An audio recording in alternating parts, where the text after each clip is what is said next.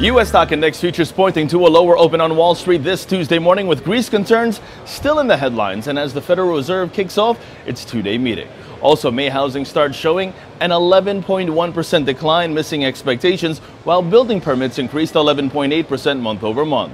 Shifting focus over to the Forex markets, the U.S. dollar facing mixed moves this morning.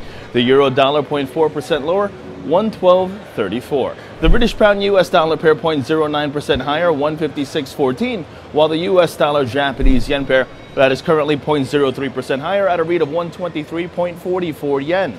Trading Central analysts this morning focused on the US dollar Canadian dollar pair, which is posting a rebound above the support at 122.95.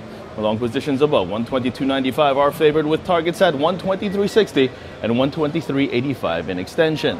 Moving on to precious metals, they are positive. Gold 0.3% lower at 1181.80 a troy ounce, while silver, that's in focus as silver is trading above its 50-hour moving average.